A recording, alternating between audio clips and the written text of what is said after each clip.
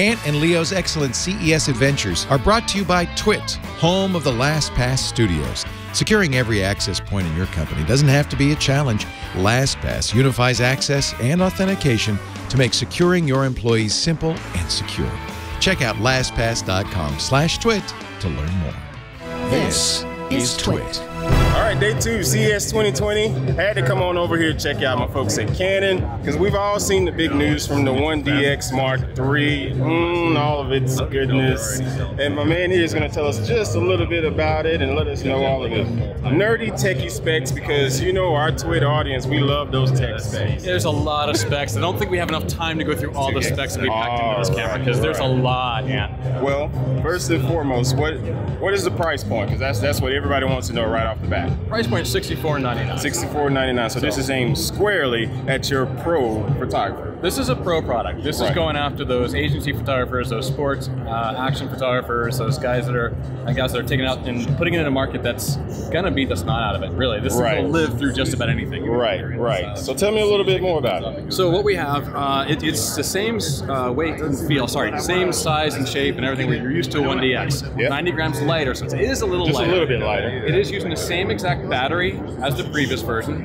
But we're getting almost 3,000 shots per battery now. Nice. The biggest thing about this, though, is the autofocus system. We have really redone the autofocus system from the ground up. It's using a new area sensor array for autofocus. What that means is the AF sensor itself, what sees the subject of focus, is 28 times higher resolution at the center than what it has been in the past. Now, all the focus points is across the sensor, is it? So you've got 191 AF points that you're looking at. The same area of the 1DX Mark II, but you've got 191 of those points. 155 are cross types. I mean, they're really sensitive for low light function. Good. To select those points, I'm gonna flip this camera around for you. There's a new touch-sensitive AF on button, so I'm just going to ride my finger across here, and you can now very quickly move your finger and choose those AF points. Previously, we had the multi-function. We can still use that the joystick, as most people call it, but it's much faster to just choose that across. Very nice. Now, if you're in live view, taking in the video mode, you've got a 90 by 100% of the sensor area for autofocus now. So nearly 100% coverage of the sensor itself for autofocus, because we're using dual pixel CMOS AF. So very good. All right. So now, again, this is how much? About $64.99. $64.99. This is the new hotness 1DX Mark III here from Canon. So now let's go ahead and check out some more awesome goodness that you got. I believe something along the lines of live streaming. Okay, so now we're in this amazing gaming cave. Woo, what's Canon known about gaming now? What is this? Who would have ever thought we would be in gaming, right? Seriously. So what we have in here? What we have, our customers asked us for a lower end product line with a clean HDMI signal out. So they want to set their M200 or something along that line to do their streaming, so that they could actually live stream the game. But they want to use the camera better than a typical webcam. So we gave them the M200 with the clean HDMI out. So M200, clean HDMI out. You're getting a larger sensor. I guess you get an APS-C sensor on this one, right? So 24 million pixels. M-series lenses, so you can control your depth of field. You can control the exposure, the ISO. Nice glass. You've got all of that capabilities. You can even adapt an EF lens on there if you want something like a 1.2 aperture. You've got those capabilities with an M-series. Outstanding. And at $499, it's a really easy camera to not only mount for your streaming, but maybe you pick that up and now you go do your blog. Maybe you go outside and do a family shoot, whatever you might be doing. It's a very versatile camera. And now we're able to bring it into their studio and do a live stream with that. So we can shoot 4K, 24p? We are actually outputting 4K 30 right now onto the displays. Beautiful. So we can take this off of our gaming rig if we feel like it and go out and continue to blog, all at a nice pricing point of $499? $499. $499. With the lens.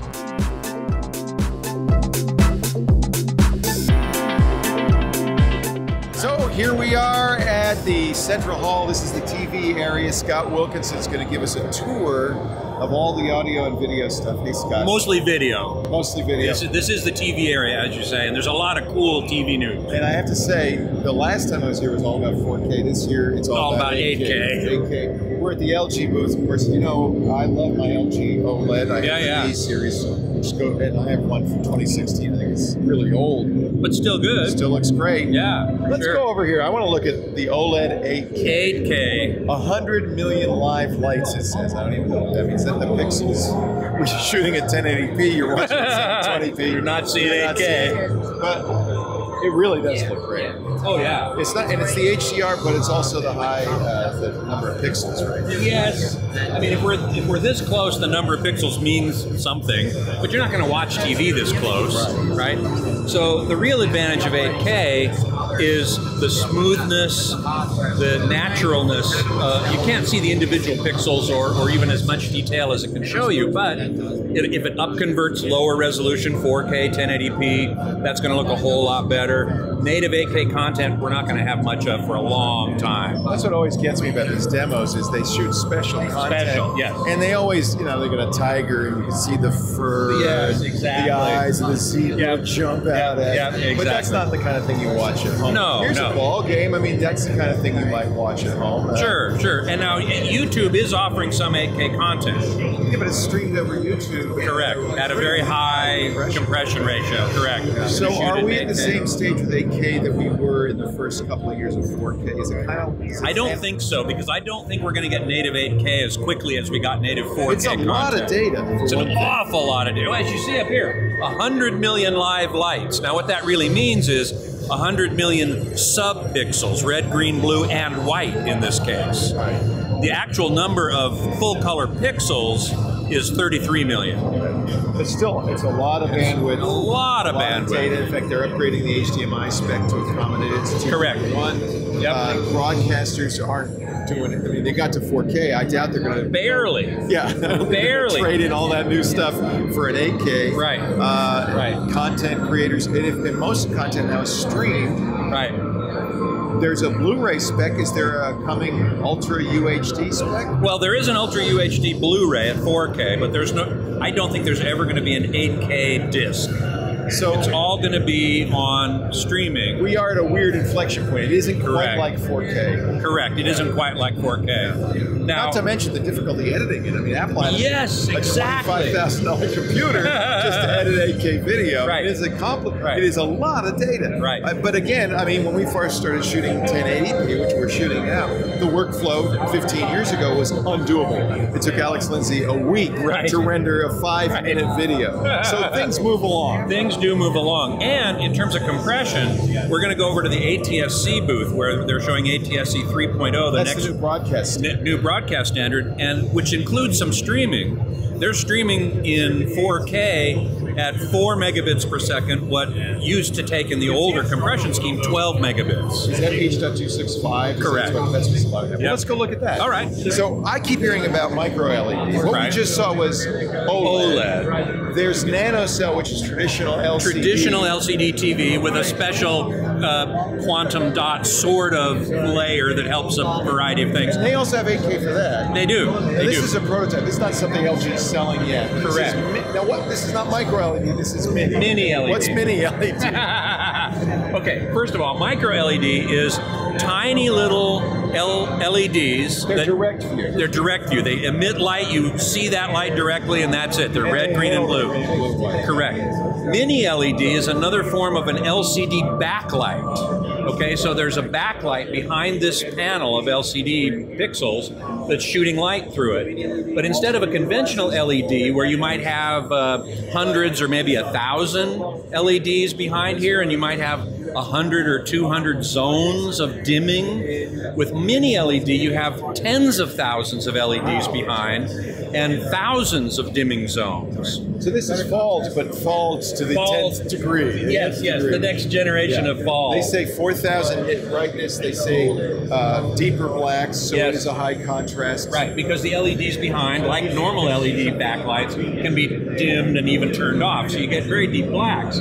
the big advantage here is the number of zones. Right. So if you have a star in the black of space, if you have a normal LED, there might be a halo around it, right? Because the LEDs can't just dim one at a time, right? Here you can, so you get much less haloing. You can actually see that on some droplets of water. Exactly. Now I have to say, side by side, we've got OLED 8K, we've got LCD nanocell 8K, and we've got this micro LED or mini LED 8K. Yeah. To me, there's no question that OLED is by far the best of the three. It is to me too. Okay. It isn't as bright though, not nearly as bright. That OLED is probably, it's less than 1,000 nits. You're right. This is 4,000 nits. Yeah. And some content is actually mastered to 4,000 nit peak brightness. So a TV like this would have an advantage when watching that content. If you're watching J.J. Abrams movies, you watch it on the mini LED. I have to say the darkness of the OLED, maybe because I'm used to it, feels more natural. I agree with you completely. It feels like the real world. Yep. This feels way too bright, and it's great for the showroom floor. Yeah. Now I want to see they have micro LED. They have micro LED. All right, here let's too. go look at that. Cool. This is interesting. In the micro LED, they've actually darkened this. They've got curtains. Which I'm not quite sure why that is, because micro LED is the brightest of them all. It looks fantastic. Oh, it's amazing. Now, one of the advantages of micro LED, because they're direct view, you can piece them together, right? It's assembled in tiles. The tiles are maybe roughly a foot square, and you just put as many together as you want. Wow. So you could make this 200 inches. Absolutely. And it wouldn't even matter if you could get it in the door because you bring the tiles in. Exactly. How big are the tiles? Are they roughly a foot? A foot square? Roughly.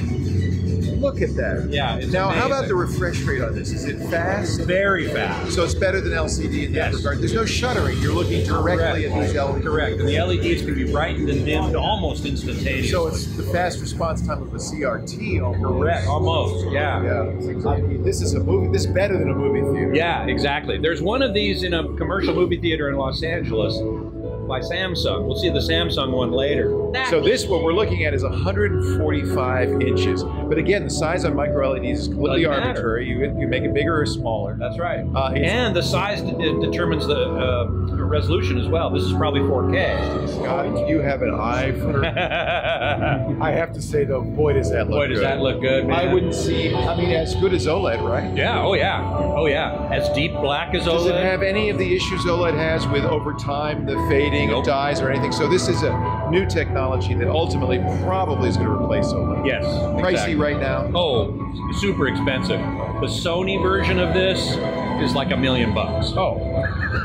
Okay, we're leaving now. I don't know how much this one is. Most companies are not they're not selling these. They're not selling. They're not announcing prices. As with a lot of what you see at CES. Exactly. This is a demo. Exactly. Yes. Maybe. Technology demo, a concept piece. But it does make you drool. It makes you want it, doesn't it? Oh yeah. Oh yeah. Now over at Samsung, they've got one that's 230 some inches. 8K. So well, let's go look at that too. All right. We're at the LG booth. Anything else to see? Oh, I want to see that gaming monitor. Oh, you want to see the gaming monitor? That's pretty cool. So if you're a gamer, I know with laptops you're starting to get OLED screens. How about on a desktop? How about a giant, what is this, 40? This is 48 inches. 40? This is a TV, really. It's a crossover piece between being a TV and a monitor. But it's OLED? It's OLED. It's like most of the OLEDs from LG, it's, let's go down here. It's variable frame rate. It's certified NVIDIA G-Sync. So the NVIDIA cards have their own proprietary technology, and you can, in the game, either set it for a frame rate, but you can maybe even in the game will change in the middle of the game. It will change in the middle of the game, whether there's a lot of action or whether there's not, because if you don't do that, then you get what's called tearing sometimes and other artifacts that aren't really nice. Super fast response time, and the other really cool thing about this monitor is the pixel pitch. The density of the pixels is very high. It's 100 pixels per inch. I can't see any pixels. Can't see any pixels. I mean, I'm right next to it. Yeah. And honestly, gamers are going to be pretty close. I mean, yes, the optimum viewing distance is 3 feet. You're going to be right here. Right here. So you got your PC, you're playing the game. Exactly. It's darkened when it needs to be, but the movement is crystal clear. There's no tearing, no breakups, no macro blocking. This is the same pixel pitch, roughly 100 ppi, as the 8K 88-inch TV. So they've taken that and shrunk it, the pixels density down to a 48-inch size. Holy cow, look at the specular highlight. Yeah, look at that. Yeah, exactly right. Look at the dot there. Oh my God, that's incredible. How much? What is that dot? I want it now, Mike. Oh, that's like a crosshair. Oh, that's a crosshair. No, but I have seen, look at these. Yeah. Oh, no, it's Trigger, yeah. too late. Is it for sale? This comes out in the first half of this year. Do we have a price? I work in NVIDIA. I can't really comment on that, but if I were to guess, Leo Laporte, nice to meet you. I'm sorry. See you, Mike. If you were to guess, Mike, now that you know it's me. Well, again, speaking from NVIDIA, I would say it'd be comparable to what you see on the current market. That's not bad. Yeah, we're talking around 1,000 maybe for something of this size, a little bit. For this size, it's hard to say because this is their first time They're going. on a 43-inch for 1,000 right now. 48-inch. Right? No, I'm saying a 43-inch gaming monitor would be in the $1,000 range. I think HP has one right now. Okay. So yeah, maybe twice that because it's amazing, And right? it's OLED and it's amazing, yeah. And you watch TV on it. That's right. Put that in your dorm room and you're set. Go Ducks. Beavers. Wrong one. Beavers. Got to get the right animal. So important. Hey, Anyway, this is an important piece. I think that's the best monitor I've ever seen for gaming. I mean, it's an OLED. So that's incredible. Yeah. Part of their CX series, which includes sizes up to 75 or 77 inch at least. So all of LG's 2020 models have G-Sync and variable refresh rate support. So game on any of them. What do you do in NVIDIA? So I do GeForce technical marketing. Nice. So I've had been fortunate enough to work with Shroud when he was still at PC Perspective and working with different press and reviewers, and then working on our products internally and coming to shows and talking to folks like you guys. Nice. So well, Marcus Bradley just went that way. Go get him. There's the stars. All right, Scott. Thank you for taking the time. Thank you, Mike. We appreciate it. That's LG. Where do we go next?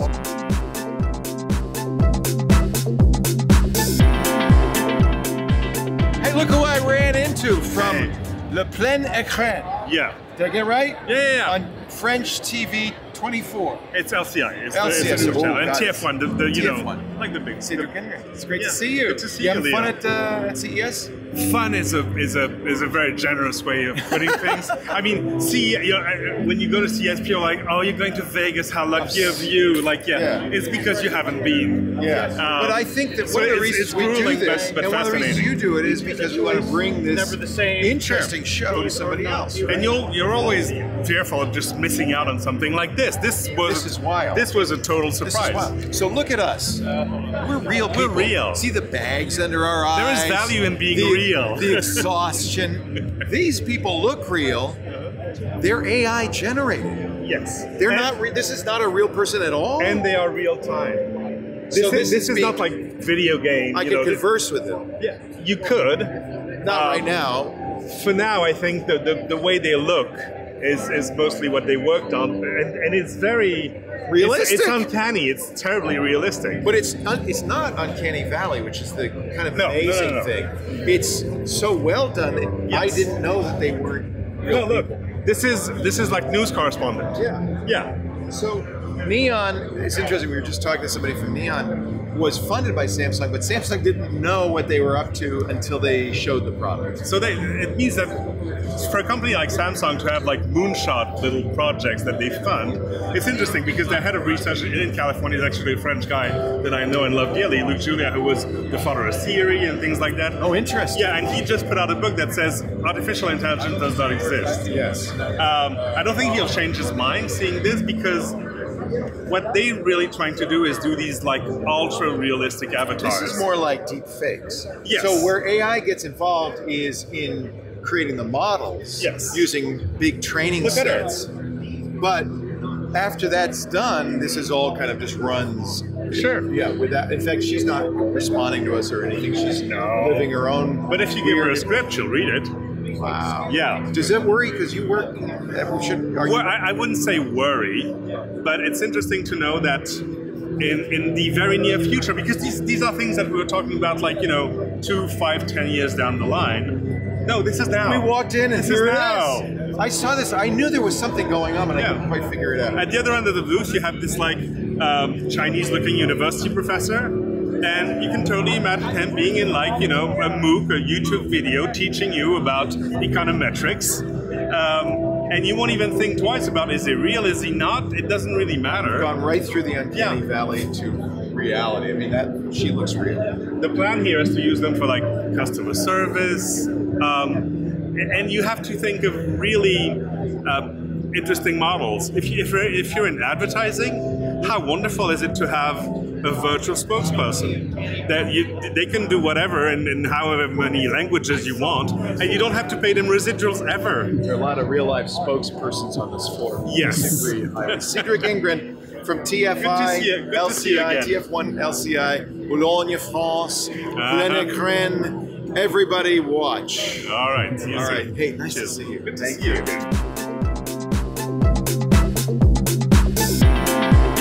So one thing that's happened in the TV world, it started, you know, of course, American TVs, then Japan with Pioneer and Sony, Toshiba, and Sharp, and then South Korea took over, right? With LG and Samsung. And I think what happened is that the Chinese TV manufacturers said, now is our turn. Yep. And slowly, since I've been here over the last 8 years, you've seen bigger and bigger booths, more and more presence from China. Right. This is Hisense's booth. Right. They're one of the 3 big Chinese companies. Hisense and TCL, we know. And you mentioned Tonka. Tonka used to be what's called an OEM, original equipment manufacturer. They make the TV, somebody else would put a brand on them. Yeah. Now they're coming into the U.S. market all on their own, and they've got some very impressive stuff. We're going to go over there in a minute. So I'm pretty familiar with the Hisense. We have had that laser TV, the short throw projection. Ultra TV. short throw projection. So my projector at home is about 8 inches from the screen, a special the screen. box that sits there on the floor. And we love it. It's 100 inches. Yeah. Ours has 2 lasers. They're now showing the 3 laser tri. 3 laser, right, which is red, green, and blue separate lasers, which gives you basically all the colors the eye can see. Oh crap! Which is amazing. Now you got to buy a new TV. But then there's this. Yeah. This is a TV with a speaker behind the TV. A laser TV, so the same idea with an ultra short throw projector, but the screen is special. The screen, it has speaker drivers essentially mounted behind the screen, so the screen becomes the speaker. So you mean the screen's vibrating in the way that a diaphragm and a speaker would vibrate? Yeah, Don't you notice that? No. You don't. If the Terminator gets to like blow something up, the screen doesn't go like this. No, it doesn't. Is it now? Is it Dolby? Is it a 5.1? Is it Atmos? There are 3 channels in the front so in the there's screen. At least the center channel with left-right. Correct. You might have surrounds that you would add. And in fact, in this demo, they have the same material as the screen, although not reflective, providing the surrounds and the overheads for Atmos. Wow. So it's basically the screen consists of a bunch of these little vibrators that are activated by 6 exciters, they're called, behind the screen, 2 on the right, 2 in the middle, 2 on the left. Besides hiding the speakers, why would I want to do this? Well, it's because the sound is coming directly from the screen. So when somebody's speaking, the sound is coming from them. As opposed to in most projection systems, you'd have the center speaker where most of the dialogue comes below. Right, it's below. Yeah. So it's okay, that works pretty well, but it's better if the sound can come directly from the screen. And you've heard this, does it sound good? I have, it sounds really good. Interesting. Really good. They've got this working down to like 40 hertz. You almost don't need a subwoofer. Wow. I mean, it would be happy. You'd want to add a sub and add surrounds. Right. But the center and left-right coming right from where they should be coming. Exactly right. It's very cool. Well, all right, so now I have to say, I walked by this with Lisa yesterday. Yeah. And you know, we love our Hisense laser. Yeah. But I said, and it's not going to happen right away, Lisa, but maybe in the next 4 or 5 years, we're going to go 8K. And look at this. Yeah. Everybody's doing 8K. It's just another 8K screen. But I have to say, these really come to life. I think it really does. Even though you can't see the individual pixels or as much detail as you could represent here, it just looks more lifelike. Yeah. It really does. There's something going on. And of course, they always pick source content that has lots of detail. Of course. Yeah, exactly right. I've been to Positano. I recognize actually a lot of these places. And it feels like you're there. In fact, for traveling, what a great way to travel. Now, what's unique about this TV? This TV has what's called dual modulation. So in an LCD TV, you've got a backlight, and the light passes through little LCD shutters, okay, to make them brighter or dimmer.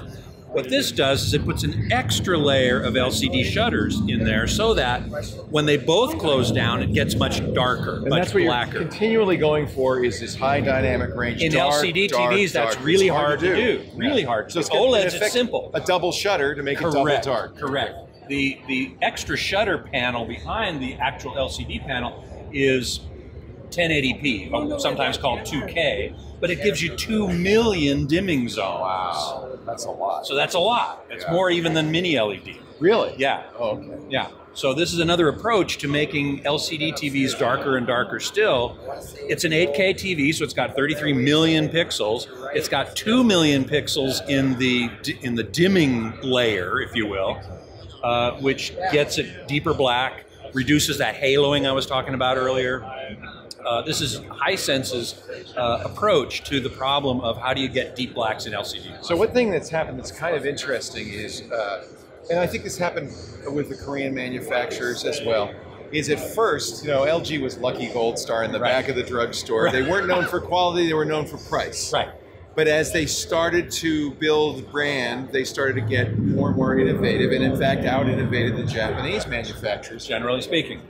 Same thing with the Chinese companies. They started the low end, the inexpensive. It sounds like Hisense is starting to really innovate technologically. Correct. However, their mainstream products, they have still less expensive. Much less expensive. They've got a Roku line, they've got an Android line, and they've got their own operating system called Vida.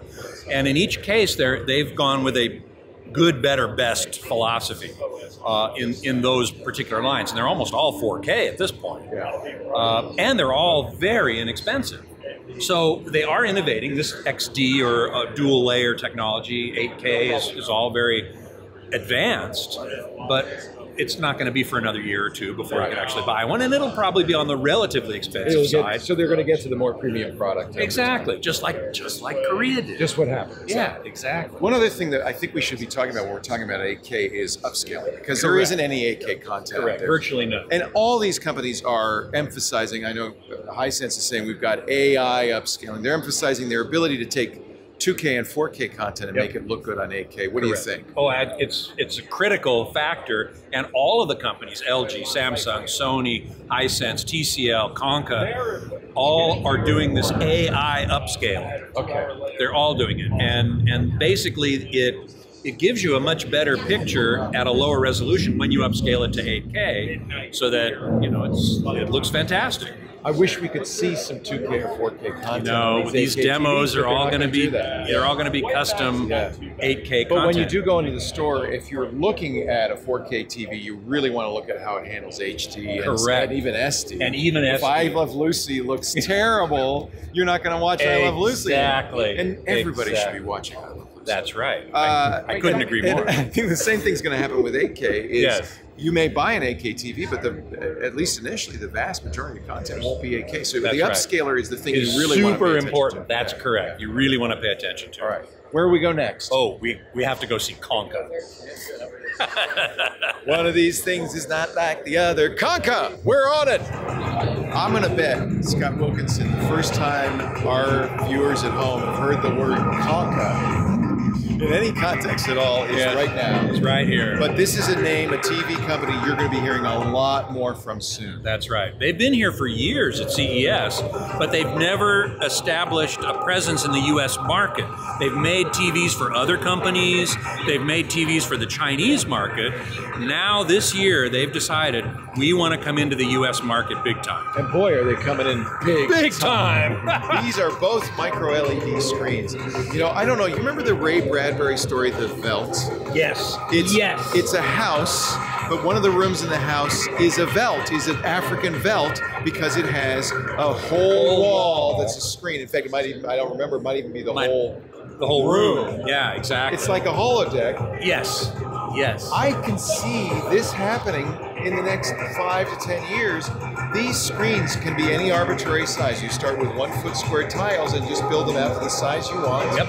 This is the wall of a room. You could have all 4 walls if you could afford it. That's right. And in a completely immersive experience. That's right. This is 4K, that's 8K, same tiles. Same tiles, just how many did you put together? Exactly. And the image quality is, I think it's superb, right? Yeah. So it's direct view micro LED. Right, these are LEDs, tiny little microscopic LEDs, red, green, and blue, that are just emitting light directly, and that's what you're seeing. That's why they're so bright. There's 2,000 nits. 2,000 nits coming off the screen, and that's probably, even if you put a full screen white up. In most cases, like an OLED, they may say, oh, we do 700 nits, but if you put a full screen white up, it's probably more like 300. You can't do it. You can't do it. These can. So 2,000 nits, 10 million to 1 contrast ratio. Now that's a manufacturer's spec. I take that with a big grain of salt. Yeah. But still, they can go down to deepest black, off. This is HDR times 10. This is HDR. High dynamic range. Yeah, full range though. Yeah, right? yeah, black yeah. Oh, yeah. And because it's so bright, I mean, we're not in a darkened room. Some of these other micro LEDs are being shown in special viewing areas. Right. We're out on the show floor, and it pops. It pops totally. Again, price unknown. This is a technology demo. They're way over our heads. Too expensive. Yeah. Millions in some cases. Probably. I mean, this 8K wall, probably in that range. Yeah. But as with everything, the manufacturer gets easier, the prices go down. And I have a feeling this is going to happen pretty fast because this solves a lot of problems. People want big screens. Yes. But they can't get them in the door. You know, I remember that Sharp, we were talking about the old Sharp 105-inch that I showed on Live with Regis and Kelly. Right. It had to be moved in the hold of a 747, and you had to take the roof off the house to bring it in unless you happen to have a loading dock in your house. Right. Or you build the house around the TV. Or you build the house around the TV. This can be brought in little 1 foot squares and you assemble it on the wall. That's right. I have a feeling this is the future of television. It is absolutely the future of television. I think 5 to 10 years, as with everything digital, right? The price starts high and comes down. And that's going to happen here. The problem is manufacturing. That's my question. What is the challenge of it? It's difficult to place these microscopic LEDs perfectly, and they have to be perfectly placed. And these little tiles have to be aligned perfectly so that you don't see any seams. So you can't assemble it yourself. It's not like no. You need to have a technician Legos. come out and do it. Okay. Yeah, it's not like, well, eventually, maybe someday. Lego someday. But for now, it's not a simple thing to make the tiles, to place the LEDs perfectly, and it's not a simple thing to put them together and align them. But we are seeing the future Absolutely, of no television, and I have a feeling we're going to hear more from Tonka. Yes, and no question about it. Really They've also got mini LED that looks mighty good. Let's take a look at that. Let's look at mini LED. So, just to recap, we just looked at micro LED. What's mini LED? Mini LED is a backlight system for a traditional LCD TV, but so it's just another kind of LCD. It's another kind of LCD. It's really the backlight. The light shines through the LCD panel, and instead of maybe 1,000 LEDs and 100 dimming zones, That's FALD. We always talk about how good FALD is. Full array, local dimming. Far better than edge lit. Right. And most of the new TVs are going FALD. Yeah, Okay. edge lighting is kind of disappearing, which I'm really glad. Oh, good, yeah. So this takes... This is FALD times 10. Yeah, exactly. We have 40,000 LEDs behind here. Wow. Thus they're called mini LEDs because they're smaller than regular LEDs. But not as small as micro. Are they all white light? Yes, they are all white light. So they're the backlight. Right. As with LCD technology, you have shutters and color filters. Filters, okay. Right. So we still have LCD shutters. We still have color filters, red, green, and blue.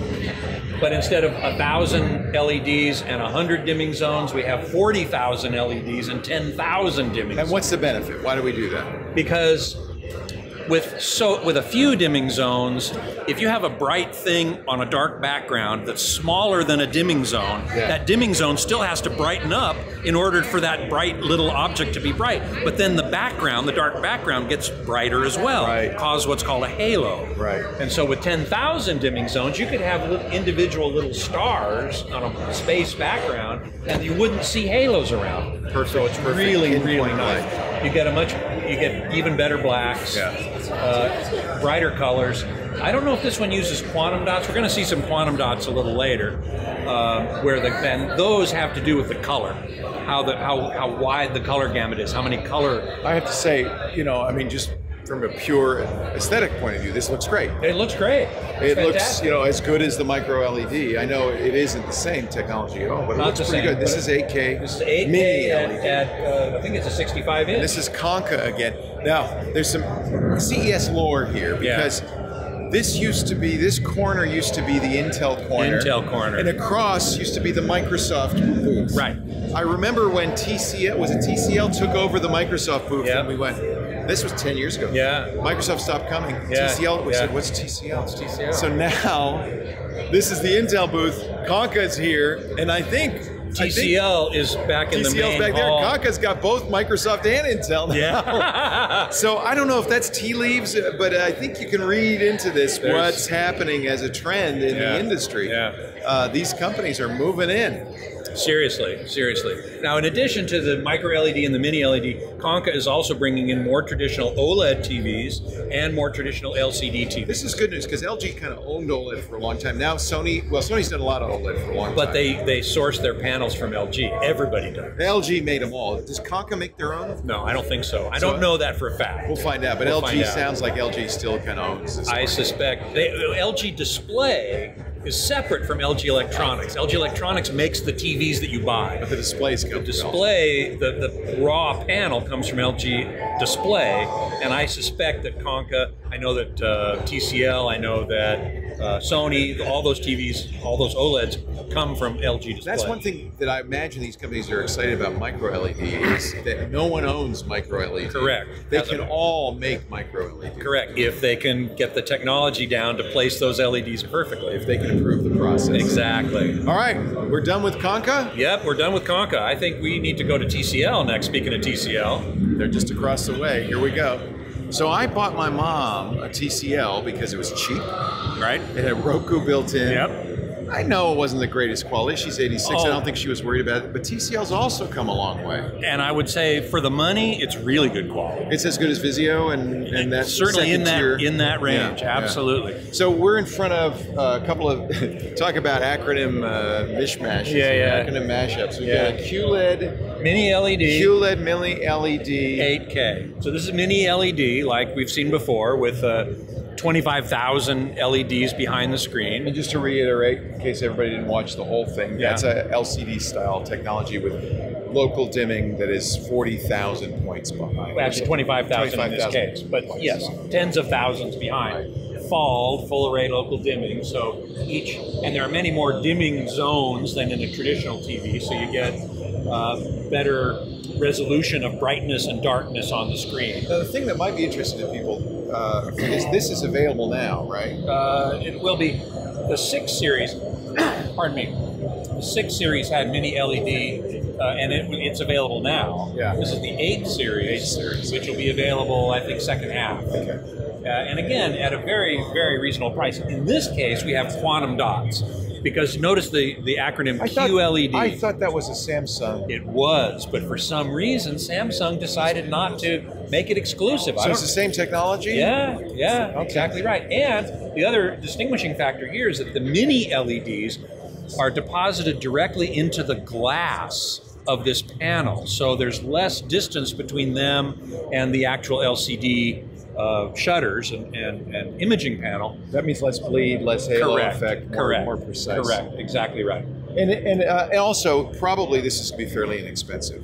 Probably so. Now, the 8 series is their top of the line. Yeah. So it'll be the most expensive from TCL, but it's still going to be a heck of a lot less than it is from, say, Samsung or whatever. I've seen they've won a lot of awards. They've got a bunch of awards, yeah, absolutely. Yeah. And it uses quantum dots, which gives you a wider range of colors, and you can see that in this demo material. That's why here. They're showing all those colors. They're actually showing pictures of quantum dot material using quantum dots to display it.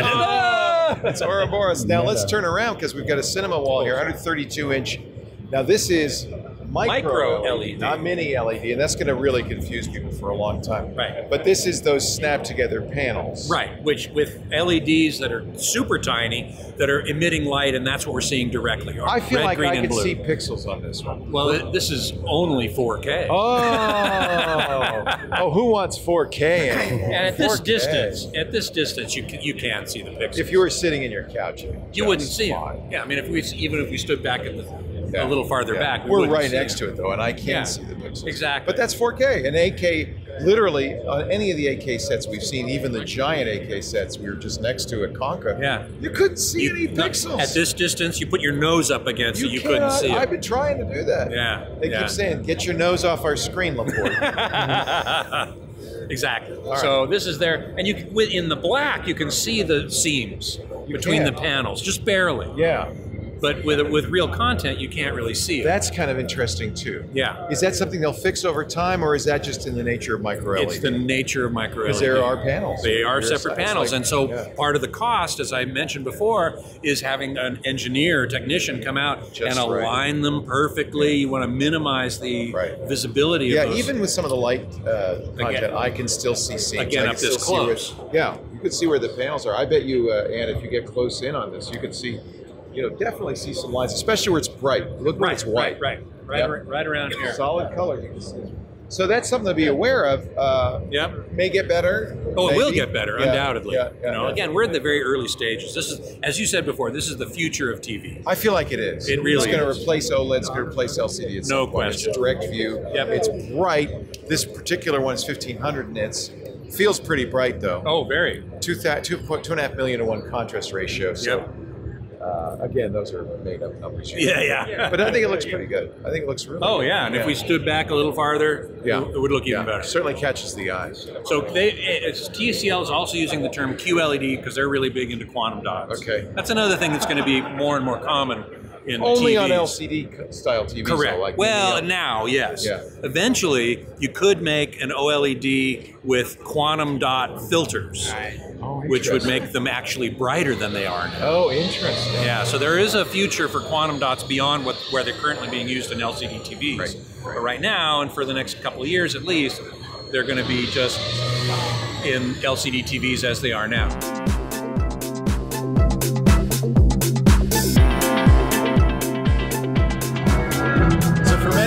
I've come to CES, and there's been a battle about who has the biggest screen. Yes. And I remember there was a 95-inch screen, and then 2 days later, somebody said, "Oh, well, we have a 100-inch, 105." Panasonic 102. Remember that? It was like 1 inch. 105. We're a little bit. So this is the biggest screen at CES. As far as I know. How big is this? 292 inches diagonal. This is huge. This is Samsung's micro LED. Micro LED called The Wall. The Wall. What's amazing is it's one signal. It's not a bunch of screens. We've seen that before put together. Right. It's one signal to one big screen. 8K in this case.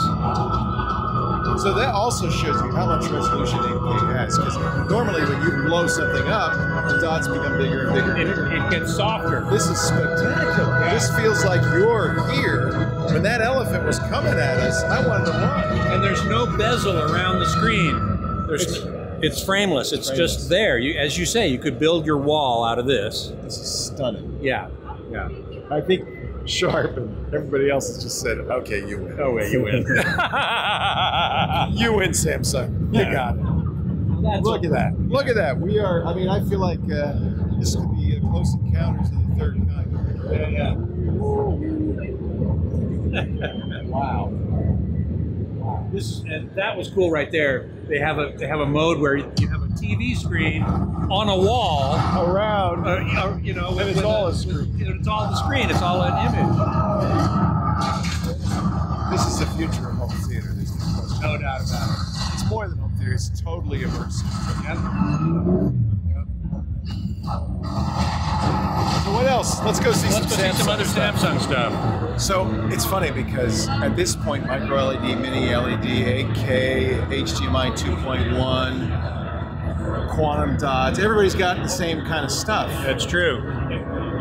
We haven't talked about 5G. Is 5G involved in this? We're at the Samsung absolutely. booth. We're in the Samsung booth, and 5G is involved.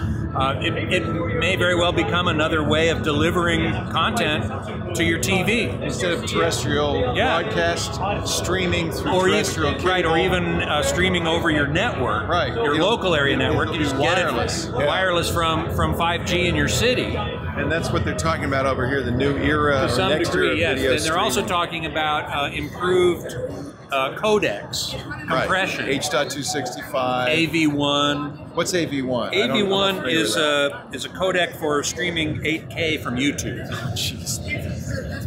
Oh, so it's a Google codec. Yeah, exactly. Yeah. And they're showing over there, I thought this was kind of interesting, a universal program guide that'll tell you where you can find stuff on any OTT or OTA platform. That's the biggest complaint we all have. That's right. You don't know where your show is. Exactly. And nobody cares. They know about their show. They don't care what network made it or where it is. Right. Just where do I go to get it? Put it on the screen. Put it on the screen for me. And then Samsung's working on that. If they can solve that, that would be huge. Exactly right. All right. So we got ATSC 3.0 tuners in some of these TVs as well. Okay. This is Samsung is more of an incremental improvement story, I think, which is good. You know, their AI processor is really good. Again, we were quantum AI. Quantum AI, talking about upscaling, talking about taking lower resolution content up to 8K. It does a really good job of that. The days of one company having a massive advantage over the other is really kind of gone. over. Yeah. I mean, the technologies are not proprietary; they're widely known, and they're great. I mean, every time I see an 8K screen, I'm saying I gotta have that, especially micro LED. I think that's going to transfer. That is where it's all going. But again, it's going to be very expensive for a while. And if you want something 8K, looks really good, not that expensive, there are plenty of other options. We've been trying to simulate for your benefit the death march that is CES. One more stop. We're at the Sony booth finally. It's funny, Sony puts their booth way in the back. Way in the back. It's the longest walk, but it's kind of a destination, right? It is, it really is. They've been in the same location for many, many years. Everybody knows, come to the back of the central hall and see what's new from Sony. And it's huge, it's a huge booth. So what is new from Sony? Anything? Well, yeah, they've got a couple of 2020 models of TVs. Still doing Bravias, what is their... Well, that's their branding name, They've got an LCD, they've got an OLED, the next generation with the next generation processor. Now, I remember on the last shootout, the old Sony OLEDs won, right? That's right. So they do make a very good OLED. Oh, no doubt. No doubt about it. No doubt about it. Do they also have micro LED, mini LED? They don't have mini LED. They don't. And they don't have QLED. Oh. They're more traditionalist. Yeah. I don't think they even have any 8K. I think it's all 4K. Interesting. But they do have sound, which is surprising. Do. Now, Sony, of course, is everything from a production studio, from movie studio, all the way to the end result. Right. So one of the things that they concentrate on is sound. And one of the interesting things here at the show is something called 360 reality audio, which is basically, I tried it out last night. You take your cell phone, you take a picture of your ears. What? It modifies the audio to match the profile of your ear. Wow. And gives you a sense of the sound coming from outside your head. That's very interesting. Actually, we've seen, this is not the first device I've heard of that does that. Correct. But still, but it's cool. Yeah, it's and it sounds good. Cool. Yeah, it really does. So the sound comes from out there. It comes from outside. Yeah, JVC is actually showing something like that over in North Hall as well. So there's a couple. And these are for headphones. For headphones. Correct. Exactly. So we can't really show you what those would sound like. No. But then we also have. They're showing a 15-inch, what they're calling a light field display. Now, light field displays are a type of 3D display without glasses. It's the next generation of glasses-free. Correct. 3D. And you know how skeptical I am. I know. I've seen this again and again and again and never did anything for me. Right. But I'm willing to be open-minded. This might be something that The technology's really interesting. It is. Light field technology is very interesting. It takes a bunch of little tiny projectors and shoots the light out in all kinds of different directions. So it's direct view. You're not looking at a projection. Correct. It's shining the light in your eyes. Correct. I have to say, when I compare this, and I understand the whole idea is to make you feel like you're looking at something that really exists in space. Right. It looks like other 3D video, where it looks like a 2D screen with 3D volumetric information. Honestly, HDR, 4K, or 8K, to me feels more realistic. I know my brain knows I'm looking at a screen.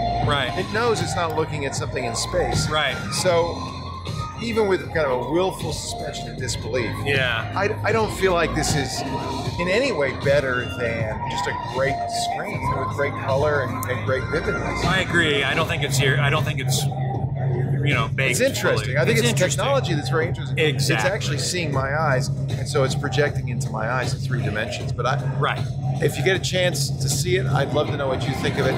From my point of view, a great TV is going to do a lot better job, and you don't have to make special content that comes at you. It's just there's no point. Right. So actually, part of what's fun about the Sony booth is the booth itself. It's a beautiful presentation. Sony did make one of the few surprise announcements of CES by announcing an electric vehicle, self-driving car, which I don't think Sony ever intends to make. That's not their business, but it's to demonstrate Sony technologies with sensors and cameras and technology. And the dashboard is all OLED or, you know. Yeah, it's a technology demo, not a product. But you can see it's getting a lot of attention. Yeah. And it was one of the few things that happened at CES that we didn't know about ahead of time. Right. And also the neon, those artificial humans. Artificial humans. We didn't know about that till we got here either. Actually, I've been artificial for 10 years now. Scott Wilkinson is our home theater guru. He is at techhive.com, and you can see he is the guy to go to when you want to know what's the latest in television. I can't thank you enough. My pleasure. For your NTSC video. Yes. Your SMPTE color card, and the time you spent, because really it makes so much more sense when you put it all in context. Thank you, Scott. My pleasure. Thank you. I hope you've enjoyed our TV tour of CES. Lots more still to come from Las Vegas CES 2020.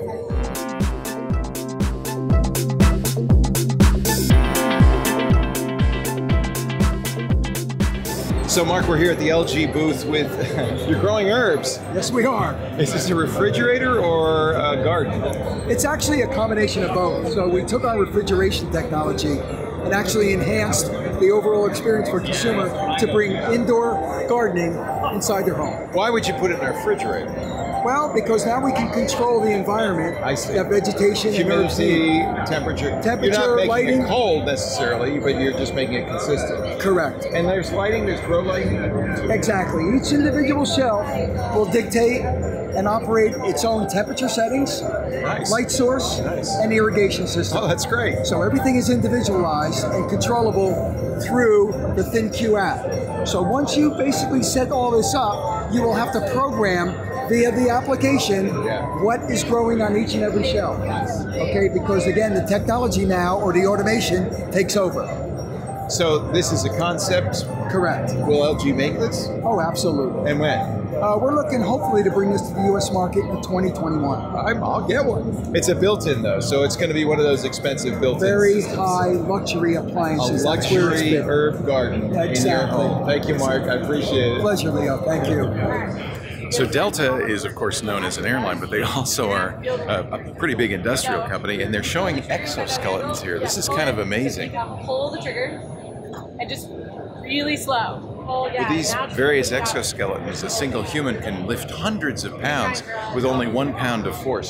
This is something a baggage handler might use at an airport. There's also a much more elaborate exoskeleton that you can use to do industrial repairs, lift things like engines, tires, really empower a single individual to do tough, heavy lifting, but the robot, the exoskeleton, is doing all the work. This is from Delta. Is there 70 pounds? I'm ready to use that.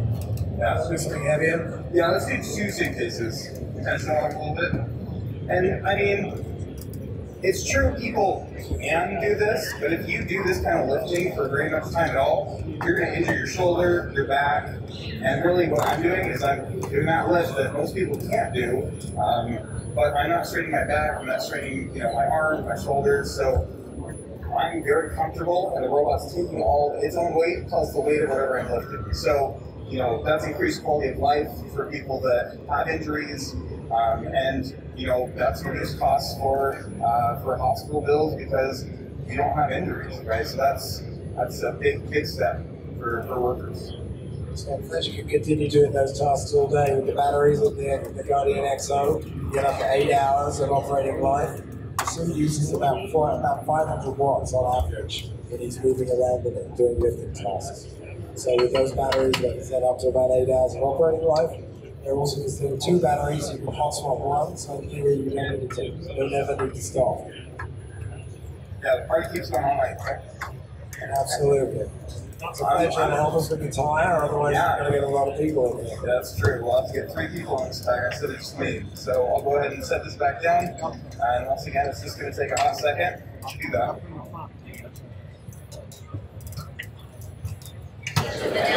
Another doctor, Sergey Pananin. Hello, Sergey. Hello. From Walnut, California, but originally from Russia. And this is, I think this is kind of cool. I always wanted an Apple One computer, right? But there were thousands of dollars. Now you can get one for 99 bucks. It's the same. It's like a complete. It's a ROM and everything. 6502, everything. Yeah, it's not like boxes inside. It just everything is explained here like on YouTube. See here like 6502. Real RAM, ROM, and ROM with the Wozniak's original card. How cool. Yeah, and Woz said, yeah, guys. Woz said it's okay. Yeah. He said it's okay. I asked him whether we could use it. And he said, yeah, guys. I bet he loves this idea. And so what age groups do you think this will be aimed at? Frankly, it's 12 plus, but also we have a lot of dads who want to do it, right? Yeah, it's a lot of guys from Silicon Valley who like. Sure. Yeah, who work for companies. Does it come with Apple Basic, or do I have to? Yeah. That's in the ROM. Yeah, that's in the ROM. Yeah. Wow, that's so cool. How much? How much dollars? Again, I mean, like 99 bucks. 99 bucks. Can I get it now? No, it's on pre-sale now. We like pre-orders on our website. So you're gonna, just like Steve Jobs did, you're gonna get the orders, buy the parts. You're gonna go in the garage. You're gonna put it all together. Where did you get the designs for all these chips? Everything is absolutely original here, like a bidding part. Here's like we have 2 Arduinos for video output. Arduino. Yeah, also because we wanted. So it's an emulator for those. Only for video and keyboard. Yeah. But there is no any emulator for the computing part, the main part. So is this an actual MOSFET 6502? Yeah, it is. 6502. Yeah. Can you still get them? Yeah. Also, there is a guy in Arizona, Bill Manch, who was one of the creator of 6502, and they produce them now. Nice. So there are new 6502s. And the RAM chips, of course, you can get plenty of those. It's new ones. Yeah, it's new ones because we didn't really want it to make it like one-to-one copy. Right. Because we wanted to re-engineer it to make it kind of the best of 2 worlds, like the classic and the new technologies like Arduinos. Did Woz look at it and say, oh, you could cut that chip out, cut that chip out, cut that chip out? No, he didn't look at the details, but the whole idea is to reduce the number of chips because, he's famous for that. Yeah. So that's great. So you're emulating video and keyboard. Yeah. Is there a disk driver in there? Is the Woz chip in there? Can you emulate that as well? No, there is no any storage right now, but we'll think about it. Maybe we would add this. And I could hook up a keyboard and monitor. Yeah.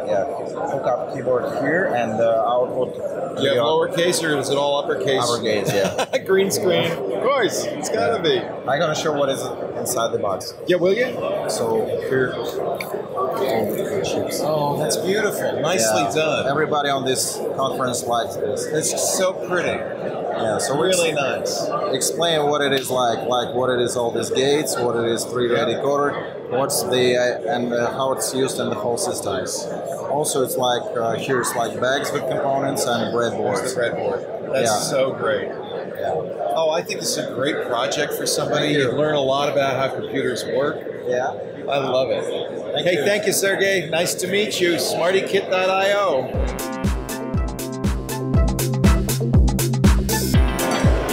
We've gone down deep down into the basement of the Sands Expo Center, where the international booths are, and it's kind of fun because it feels almost like a science fair down here with all kinds of crazy gizmos and gadgets.